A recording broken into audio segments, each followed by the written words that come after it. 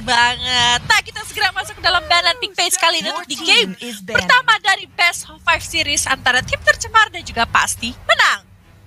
Alright, langsung aja Hanzo yang lagi selalu menjadi priority ban dari teman-teman tercemar. Dia nggak memberikan itu kepada RRQ Panda karena menurut ceritanya RRQ Panda ini dengan Hanzo-nya ini waktu itu nge-push mythic 1000 kalau nggak salah.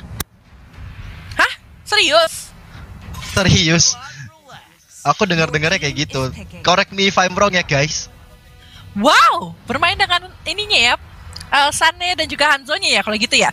Tapi yes, kali ini Akai dan juga Xbox sudah dibuang. Kali ini respect terhadap Fepchua dan juga Xbox yang terlalu menyebalkan. Tapi anak baik langsung ngambil Benedetta yang terlepas di line of down. Tapi langsung dijawab, ini nih cuman bisa main mobil, udah ganti nickname jadi Mixer Gaming. Iya. Akhirnya Parsanya keluar. Tapi kemarin Mixer Gaming kalau nggak salah beberapa kali juga sempat pakai Harley yang aku lihat, dan Parsanya waktu itu beberapa kali juga di ban. Tapi Roger dari Bagas DC muncul lagi di Land of Dawn bersamaan dengan Tigreal dari anak papa. Waduh, anak papa udah punya setup tersendiri ya. Mereka mau mainin apa, tapi Yor dengan cownya ini tuh udah terkenal banget. Teman-teman di Land of Dawn pasti senang-senang banget nih ngelihat Yor dengan cownya yang difavoritkan sama teman-teman di Facebook Gaming tentu saja. Ya, setuju banget aku. Waktu kemarin aku nge-case sama Cimomo atau sama Sabila ya, itu salah satu dari Cimomo atau dari Sabila bilang kalau Yor dikasih cow ini udah ngeri banget. Mereka harus mencoba untuk men-shutdown dari Yornya. Dan ini dibuka begitu aja. Apakah akan menjadi poin plus bagi tim pasti menang, atau mungkin tercemar udah membiarkan cow dengan ada strategi yang lain? Iya benar banget. Tapi dari sebelah sana Jawhead sudah dibuang bersama dengan seorang Hayabusa. Tidak akan ada di Land of Dawn. Siapakah yang akan bisa mengincar seorang Varsha yang berada di sisi belakang? Akankah Flicker dan juga Implosion dari seorang Tigreal bisa menjadi salah satu cara untuk teman-teman dari tim tercemar mengunci? Karena teman-teman dari pasti menang, line up yang terlalu menakutkan sudah ditujukan sama pasti menang kali ini. Mereka masih membutuhkan hero-hero lainnya kali ini. Apa yang bakal coba untuk diambil terlebih dahulu sama teman-teman dari sisinya pasti menang? Oke, penculikan Varsha ini menjadi misi utama dari teman-teman tercemar dari hero-hero yang harus dipick, terutama Kaja mungkin masih terlepas, masih bisa dipick oleh teman-teman tercemar. Setidaknya ketika ada Feather Ice Strike, di situ ada Divine Judgment yang bisa menarik, membuat cinta dari Parsianya ke arah seorang Kaja. Wow. Waduh, dengan cinta tapi ALUCARD bos. Ini ALUCARD bos sudah datang ke dalam Land of Dawn bos. Waduh, ini ALUCARD ya. Sebenarnya ada satu hero yang menurut aku bagus banget untuk dipick sama pasti menang. Angela Gaming. Dengan ada Angela masuk ke dalam tubuhnya ALUCARD dengan tipung hard guardnya, wah itu sih darahnya nggak habis-habis ya harusnya. Iya, tapi kita nggak tahu ya, karena Kagura dan juga Yuzo kali ini sudah diambil sama tim tercemar ya. Mereka mengambil dua hero dengan burst damage yang cukup besar kali ini dan bisa dikombokan dengan seorang Tigreal. Tapi here we go, Valir ternyata. Jadi mereka tidak bermain dengan adanya tank dari sisinya pasti menang nih. Oke, menarik banget. Atau mungkin bisa jadi Parsianya di arah gold lane, atau mungkin halnya di gold lane, Parsia sama Yor yang berada di mid. Tapi sepertinya bakal sayang banget. Tapi apapun itu, ini adalah hero-hero yang cukup mengagetkan kita juga dengan adanya ALUCARD dan juga adanya Valir. Tapi kenapa ada Yuzong?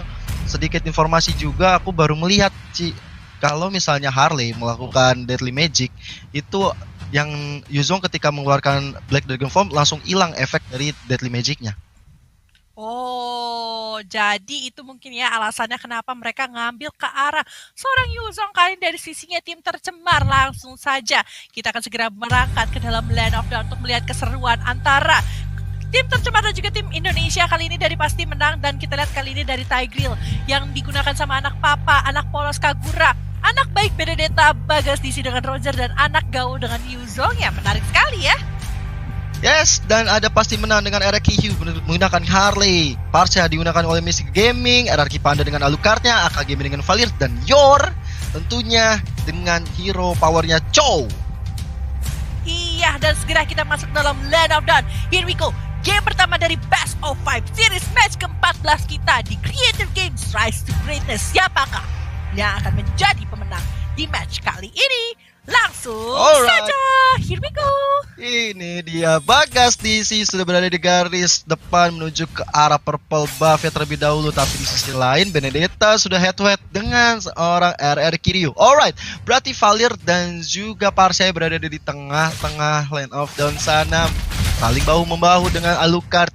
Sedangkan di sisi atas Yor tentunya dengan Chow akan berhadapan dengan seorang Yuzo.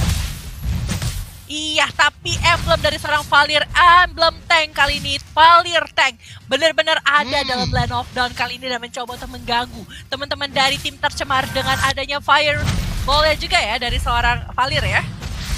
Yap, Valir tank kemarin sempat familiar juga dari Lunox tank, tapi kali ini dengan ada Valir tank kita lihat di grillnya udah sekarang tuh maut. Anak papa mau kemana, masih bisa flicker ternyata. Damage yang diberikan dari teman-teman pasti menang sangat-sangat berimpact banget.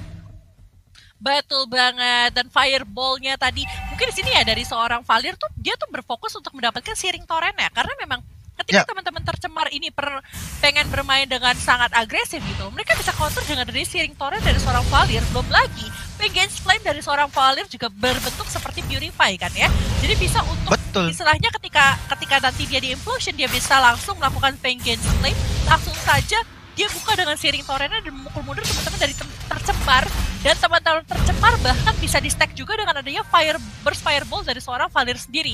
Jadi mungkin itu strategi yang ada di pikiran dari teman-teman pasti menang sendiri. Oke, apalagi dengan burst fireball-nya cooldown-nya cukup bentar banget, jadi ini tentunya suatu keunggulan juga bagi seorang Valir yang mungkin memang belum tercipta meta Valir tank. Tapi kita lihat di arah bawah, first blood diamankan oleh RRQ Ryu, menumbangkan anak baik di daerah gold lane-nya. Iya betul sekali, apalagi juga dari seorang Valir di sini masih mencoba untuk dikejar, masih di searing torrent dibuka, anak gaul mencoba untuk mengunci ke arah seorang AK Gaming, dan AK Gaming masih melakukan flicker, mau kabur ke arah mana? Tidak bisa, masih terkena Dragon Tail dan here we go, 1 point kill, tapi Yor masih melakukan Warrior Dragon-nya, mengunci ke arah belakang dari sisi tim tercemar, tapi masih melakukan flicker, mencoba untuk kabur pulang kali ini, dan masih bisa untuk selamat. Tapi tentu akankah masih bisa untuk diselamatkan sama teman-teman dari sisi tim pasti menang, tapi ternyata kali ini tim tercemar sepertinya bakal mengungguli. Oh, di reset saja sama teman-teman dari tim tercemar. Baik sekali permainan dari pasti menang yang benar-benar mencoba untuk memberikan pressure, bahkan membuat teman-teman dari tercemar aja langsung mereset. Tapi kita lihat dari Deadly Magic ya udah on point banget ke arah anak baik. Damage-nya 525, tapi Feather Eye Strike kali ini dengan bantuan AK Gaming lagi dan lagi menumbangkan satu orang dari tim tercemar, dan anak papa harus menerima kenyataan dia harus mundur sampai nanti ke detik yang pertama. Betul sekali, dan AK Gaming kali ini mengambil ke arah tenacity, di mana nanti kalau misalnya HP-nya di bawah 40%, dia akan mendapatkan 35 physical dan juga physical defense. Jadi memang dia sustain ya kali ini dari seorang Valir sendiri, tapi nggak akan lebih sustain dibandingkan dengan seorang anak papa tentu saja yang menggunakan Tigreal. Iya, pure tank dikeluarkan oleh teman-teman dari tercemar, tapi ada Feather Eye Strike yang terpop up, nggak bisa mendapatkan siapa-siapa, tapi mendapatkan space untuk RRQ Panda mendapatkan sebuah turtle kali ini. Yor yang berada di depan, Black Dragon Foam-nya ke arah seorang Yor. Yor udah sekarang tuh maut, tapi Bagas tidak bisa membackup terlalu dalam karena ada turret yang masih berdiri kokoh di atas sana. Tapi anak papa lagi dan lagi harus tumbang. Sebelumnya juga kita mendapatkan notifikasi bahwa anak baik sudah terpick off 2 kali oleh RRQ Ryu. Ini bahaya banget untuk seorang gold lane. Di menit keempat sudah tumbang 2 kali. Betul banget, dan menarik ya di sini ya. Dari kita lihat kali ini di dan kita segera masuk ke dalam Land of Dawn. Here we go untuk melanjutkan game pertama kita dari Best of 5 series antara tim tercemar dan juga tim pasti menang tentu saja. Tapi killing spree ternyata berhasil didapetin sama seorang Ryu. Di sisi bawah bakal coba untuk ditadapakin lagi sama seorang Bagas DC, dan here we go. Tidak bisa berbuat banyak dan akhirnya bakal langsung di-shuttle. Tapi Panda langsung nyamperin begitu saja, masih ada Whirling Wardnya, tapi masih bisa diselamatkan sama seorang Big 3 Gaming. AK Gaming juga memukul mundur teman-teman dari tim tercemar, dan Alucard RRQ Panda kali ini masih bisa untuk survive. What a play dari teman-teman pasti menang. Mereka benar-benar tahu timing, mereka benar-benar on point sekali, bahkan bisa menumbangkan Bagas di area bawah sana. Tadi juga sempat aku melihat dari seorang anak papa. Dia melakukan implosion tapi gagal ke arah seorang RRQ Panda. Tapi kita lihat kali ini di area bawah sudah mulai ada serangan-serangan di arah bawah lagi. Benedetta selalu menjadi korban bulan-bulanan. Tapi sementara itu Yor dengan Way of Dragon mengagetkan seorang Bagas dan bahkan purple buff milik seorang Rogernya harus bisa diambil. Betul sekali, dan dua pemain dari sisi tercemar berhasil di pick off dengan sangat baik. Kali ini pasti menang. Bakal mencoba untuk bermain dengan sangat objektif ke arah turret ke arah tengah, tapi lihat sebelah sana AK Gaming terkenal Yin Overturn. Masih ada Black Dragon Form kali ini datang ke sisi tengah. AK Gaming mencoba untuk memukul mundur dengan adanya Sirik Torrent. Anak baik maju ke depan Phantom Slice, tapi masih dibalaskan lagi dengan adanya RRQ Panda. Dan lihat sebelah sana, langsung bisa di-punish dengan sangat baik oleh seorang RRQ Panda. What a play dari teman-teman pasti menang. Sepertinya benar-benar bisa membobardir. Tapi kita lihat dari Bagasnya udah kena Deadly Magic. Wow! Ditumbangkan, melihat lagi ke arah anak polos. Tapi sepertinya dari Ryu gak mau terlalu nafsu. Dan Panda langsung mendapatkan objektif yang kedua dari Turtle-nya. Iya, dan benar-benar bermain dengan sangat baik banget ya di sini dari teman-teman. Tapi lihat sebelah sana masih ada feeder Arstack dibuka sama seorang Farsha, mencoba untuk mengunci ke arah seorang dari seorang Tigrel kali ini. Tapi anak papa akhirnya masih bisa untuk sustain di arah tengah dan mencoba untuk menyelamatkan diri. Sedangkan AK Gaming di sisi samping sneaky picky banget nih kayaknya Gio nih. Asli, kalau kita lihat AK Gaming sebenarnya dia benar-benar udah bisa menjaga setup. Dia selalu berada di belakang, tapi Electro Final Blow kali ini dikeluarkan. Belum ada lagi sebuah serangan yang lebih dari teman-teman pasti menang. Tapi lihat dari Feather Ice Strike ya, udah mulai mengganggu. Tinggal seperempat darah, setengah darah, bahkan 1 bar darah bisa ditumbangkan seorang anak baik. Di sini benar-benar anak baik nggak dikasih main. Dia pindah dari bawah, dibantai-bantai sama Ryu. Nah pindah ke atas, kena juga sama Parsha dan juga sama Yornya.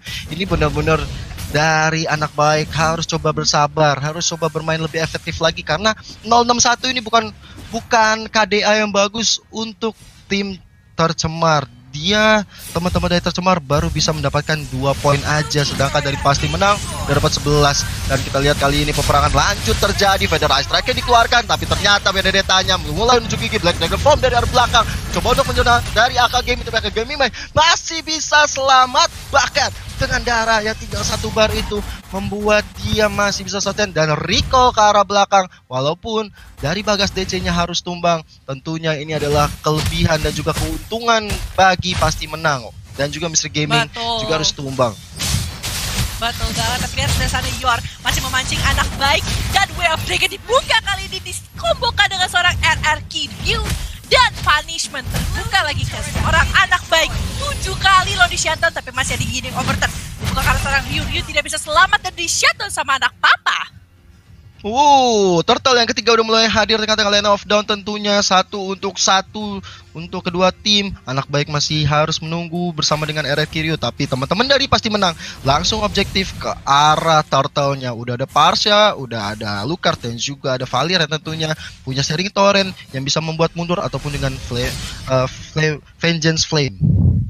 Iya betul sekali, dan anak gaul langsung bikin ke arah Radiant Armor kali ini. Tapi Turtle berhasil diambil sama teman-teman dari pasti menang kali ini. Dari seorang RRQ Panda, bersiap siaga kali bakal masuk ke arah depan. Tapi lihat sebelah sana AK Gaming bakal terkena punishment cukup banyak. Masih ada Searing Torrent tapi tidak bisa berbuat banyak. Berhasil di shutdown, tapi RRQ Panda masuk ke depan. Masih ada Implosion kali ini, tidak bisa selamat kah? Kalau kita lihat kali ini masih bisa untuk mundur, dan sayang sekali kali ini walaupun memberikan damage yang cukup banyak, tapi berhasil di shutdown. Anak polos pun berhasil dapetin ke arah seorang AK Gaming kali ini. 2 pemain yang sudah hilang begitu saja dari pasti menang. Iya, ini definisi bersatu kita tunggu bercerai keratu runtuh dari tercemar. Ketika mereka benar-benar bersama-sama, ketika mereka benar-benar berkumpul, disitulah momentum bisa didapatkan. Lihat dari kejadian di arah ambush di purple buff dengan anak papa implosionnya, ditambah lagi dengan damage Bagas. Tapi kita lihat dari Feather Ice Strike yang dikeluarkan, anak papanya udah setengah darah, harus pulang terlebih dahulu. Ini Mixri nakal banget deh, sumpah. Dia udah wings masih dikasih stiker tepuk tangan gitu kan, dikasih stiker tos, lagi di recall-recallin lagi di depan sana. Waduh, nakal banget ya Mixri ya. Tapi Yor masih bersikukuh kali untuk melakukan split push ke arah bawah. Tapi udah ditungguin nih sama 2 hero dari tim tercemar. Akankah mereka berhasil untuk mendapatkan punishment karena ada seorang Yor kali ini di arah bawah? lihat lagi kali ini dari seorang Yornya masih belum ketahuan di posisi sana, tapi AK Gaming menerima punishment damage yang terlalu besar. Time shot tidak berpengaruh sama sekali karena Ryu kali melaju ke depan. Masih di space escape kah? Tidak sama sekali. Malah dia yang harus di shutdown menggantikan seorang AK Gaming kali ini. AK Gaming sebenarnya bermain sangat baik ya, dia udah nebein ke arah depan, tapi ternyata RRQ menjadi korban dari peperangan barusan bersama dengan anak polos 1-1, sama-sama support. Tapi kita lihat dari Yornya sangat bandel juga, dia selalu mau mencoba untuk mengambil objektif milik Bagas, karena kita tahu kalau Bagas sampai jadi di arah late game dia bisa menjadi snowballing juga. Tapi ingat juga ada RRQ Panda dengan ALUCARD-nya, ini bisa jadi ancaman besar tentunya untuk seorang Bagas. Iya, tapi Yore untung tadi bagus banget di situ ya, ketika melakukan dia punya flicker, terus dia juga masih bisa untuk menghindari like and post dari seorang Bagas. Bakal di recall-recallin bahkan kali ini ya. Dan tim pasti menang kali ini langsung bergerak ke arah Lord, dan langsung ada 3 barrier yang dibuka kali ini. Dengan ada dia Mixi, dengan ada dia AK, dan juga adanya seorang Ryu kali 3 magical damage yang terlalu menakutkan. Dan Lord berhasil diamankan sama tim pasti menang 14-7 kali ini. Di menit ke-11 dengan perbedaan 4.000 gol dipegang sama pasti menang. Wow, cukup jauh ya, Gil? Iya sih, jauh banget. Dari 4.000 gold sih udah bisa jadi BOD 1 ya, atau enggak jadi Bloodwing 1 sebenarnya. Dan dengan setengah poin yang dimiliki oleh Tercemar, perbedaannya yang pertama game yang pertama dan Tercemar dan juga pasti menang. Betul sekali, dan kita lihat kali ini sudah 7-14 ya di menit ke-27 ke menit 12. Dan Lord juga kali ini sudah didapatkan sama teman-teman dari tim pasti menang dan menuju ke arah teman-teman dari tim Tercemar kali ini. Tapi lihat sebelah sana Mixri Gaming belum tersentuh sama sekali, masih agak sedikit susah. Deadly Magic Pocket Trick dibuka karena seorang anak papa dipukul mundur kali ini, udah tinggal tersisa 40% HP saja. Sedangkan Lord sudah bergerak ke arah atas dan mencoba untuk menyelesaikan game ini sepertinya, karena teman-teman dari sisinya pasti menang sudah galak sekali maju ke arah depan. Electro Final Blow di penghentikan Lord, tapi Final Armstrike sangat sakit maju ke arah depan. Malah ada seorang anak polos menerima damage yang terlalu banyak dengan adanya Ryu dan juga dari seorang AK Gaming. Tapi lagi-lagi kali Deadly Magic Poker Trick karena seorang anak papa hanya sedikit lagi HP-nya, tapi 2 inhibitor berhasil diambil sampai pasti menang. Dan bahkan anak gaul kali harus mempertahankan turret di sisi bawah karena teman-teman dari sisi pasti menang mencoba untuk menabrakkan. Tapi lihat lagi anak polos ngincar seorang Mixri-nya masih bisa untuk selamat. Tapi lihat Electro Final Blow dibuka mengincar karena seorang AK Gaming yang dipukul untuk mundur. Sedangkan dari seorang Panda berhasil dapetin double kill dan seperti yang mengincar karena Maniac. Here we go, Maniac untuk seorang RRQ Panda, dan game ini bakal langsung diselesaikan sama tim pasti menang. Gila.